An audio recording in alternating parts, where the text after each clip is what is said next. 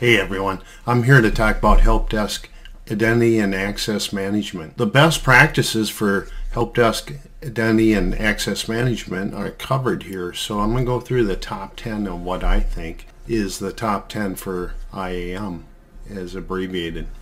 So number one is a Identity and Access Management process.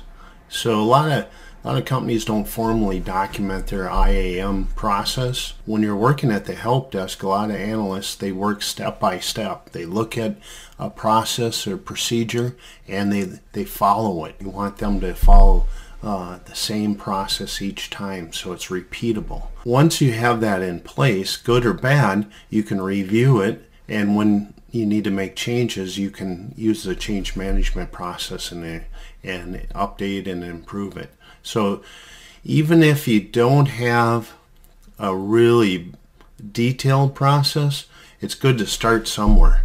Document what you have, then you can find out the gaps that you're missing, and you can work on that and add that process. Okay, so you have your IAM process documented. You had your security team review it. All the steps are correct. It's perfect. Now what? Well, our second best practice is help desk training. You want to train your agents how to use that process. You don't want them skipping steps or kind of doing what they think the process should be. You want them to follow the documented process. You also want to provide training so you answer any of their questions. Why are we doing this? What's the benefit of it? So they really get on board with it, because security is something you don't want to mess around with. You want to make sure that everyone is knowledgeable about it and they've been trained.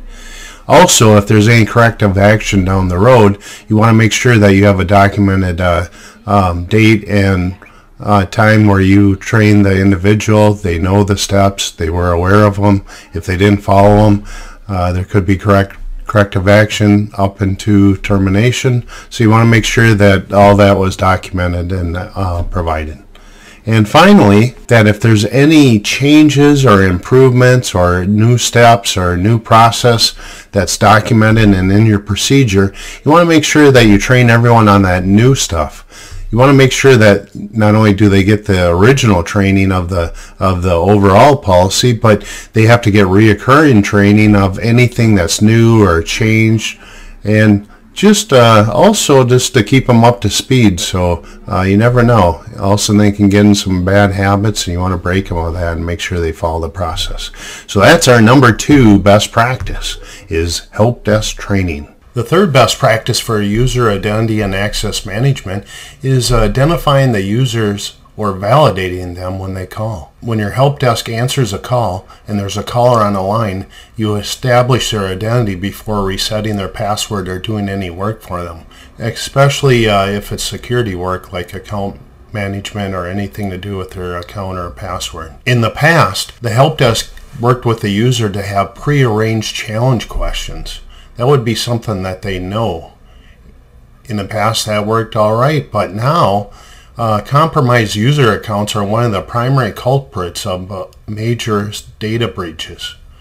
Companies are moving away from just challenge questions. What they're looking for is multifactors. So they're looking for the user to provide something they have, which is a token or a phone code or a security app, and a code can be sent to them, or there's systems that use that for establishing user identities. Or there's something that they are, which is like a fingerprint or a face scan using like Microsoft Hello and other things. While establishing a user identity may sound difficult, there's a lot of applications and systems out there that will really help you get something set up. So there's identity and access management systems that built right in that help you establish the user identity and collect that information so your help desk can make informed decisions. So that's number 3, user identification validation. So the fourth identity and access management best practice is implement self-service password management. Self-service password management is one of the best things that you can do for a help desk. Do your customers have the ability to reset their passwords using a self-service tool? They should have. Whether they go to your portal or some other place, it is more secure. It is cost effective, and you'll reduce the overall budget of your help desk. One reason the help desk managers love this is it reduces the high call volume on certain days like Monday mornings, or all the different times like during a new application rollout, after holidays, when users just forget their passwords. And why do they do that? Some of the problem might be the IT and all their requirements. They're making the passwords more complex.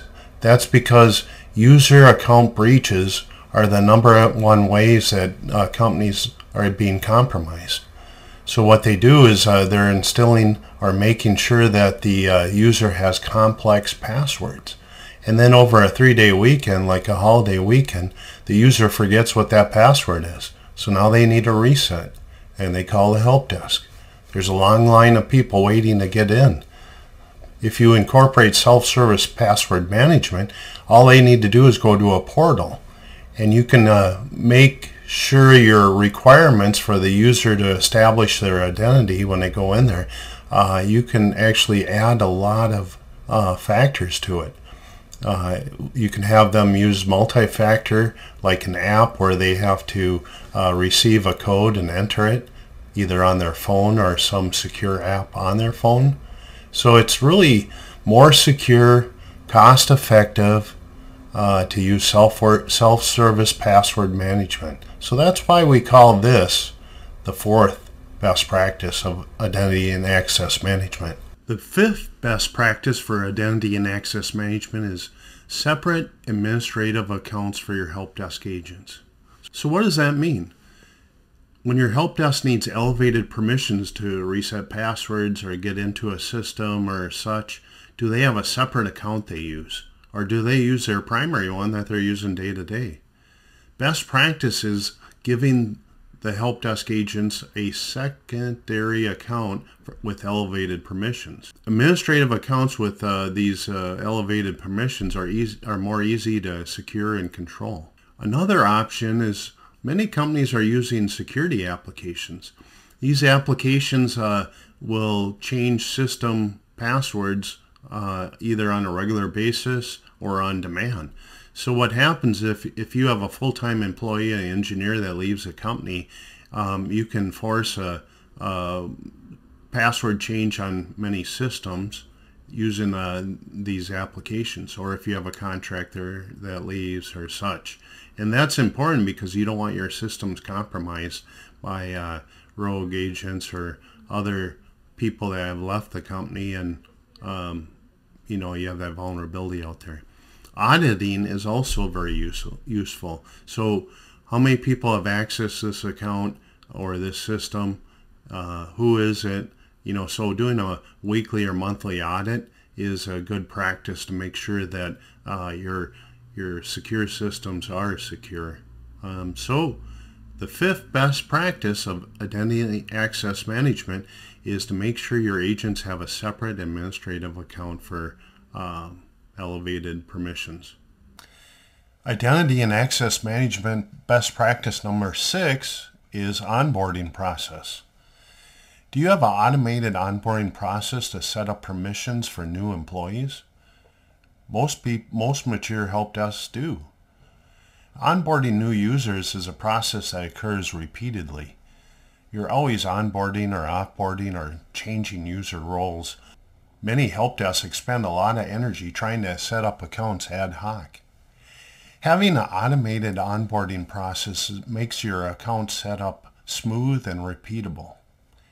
At the heart of the onboarding process is a workflow engine. This workflow engine is where you set up the rules of what needs to occur and who needs to approve it and what actions need to be taken. This can be done either in your ticketing application if it allows it, or there's third-party applications that allow onboarding workflow processing. Identity and access management best practice number 7 is role-based access control. Does your company have a defined role-based access control? Does it allow permitting users access to only what they absolutely need to perform their job functions? If not, you should look into role-based access control. Employees must only be allowed access to resources necessary to perform their job duties. Role-based access control is a setup to define specific roles in your company. These roles could be something like, let's say, a financial analyst or a human resource generalist. What access do they need to perform their roles? Once the role is defined, then permissions and security groups are assigned to that role. So when a user is moving into that role, they get rid of all their previous roles and permissions, and they inherit only what is necessary to perform their duties. What you want to do is minimize the chance where issues can be caused by someone with improper levels of access and permissions. So this is the identity and access management best practice number 7, role-based access control. Identity and access management best practice number 8.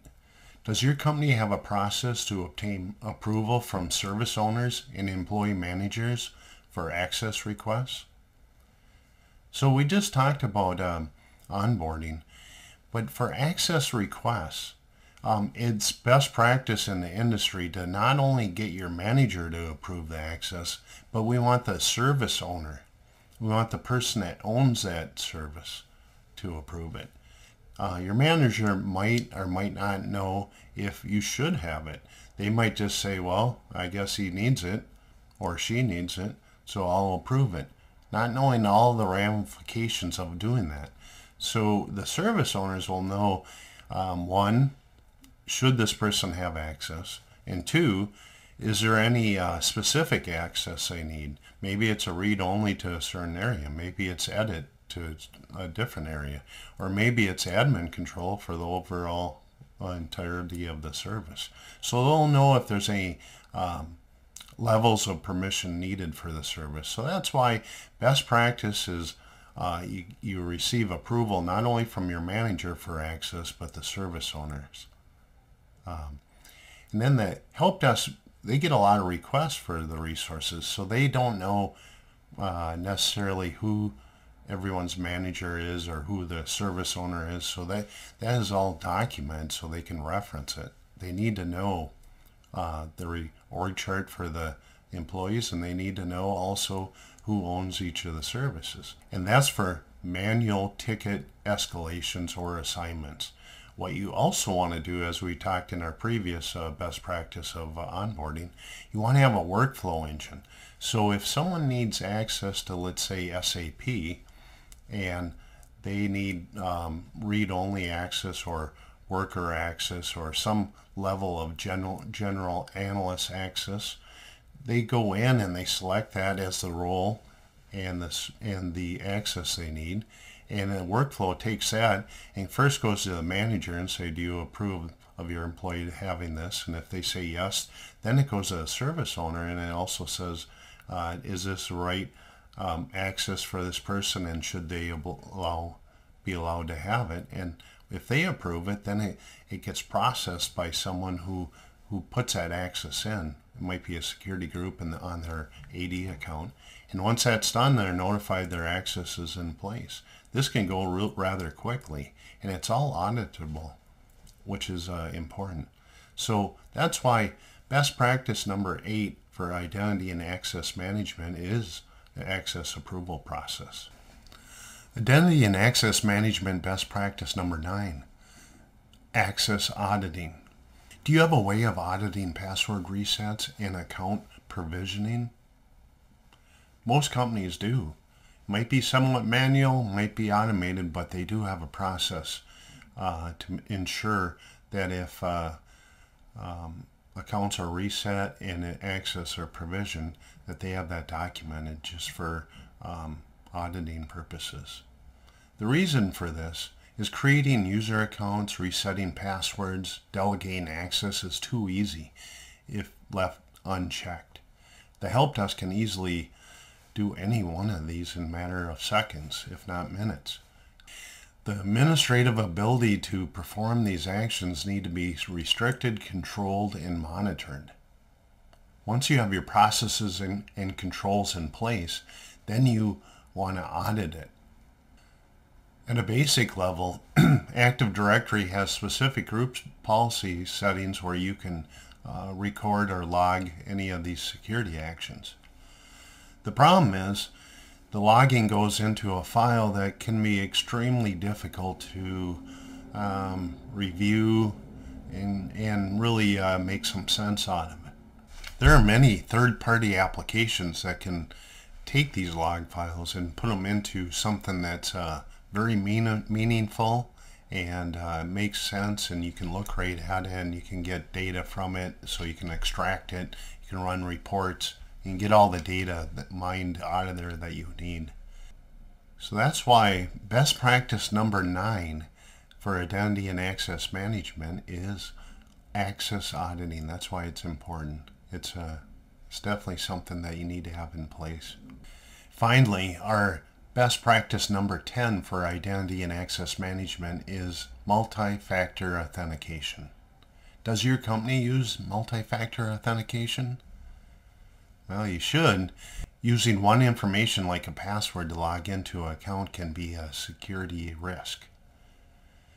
User authentication to a resource by 2 or more pieces of evidence known as multifactor authentication is more secure. The evidence or factors are groups into knowledge, possession, and inheritance.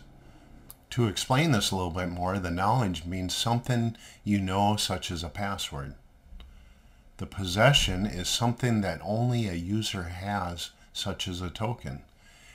Inheritance is something the user is, such as a fingerprint. Combining 2 or more of these is a multi-factor authentication. Multi-factor authentication is used to make access to resources more secure. If one factor, such as a password, is compromised, you still have the second factor, such as a fingerprint or a token, to secure the resource. That's why for identity and access management, our best practice number 10 is multi-factor authentication.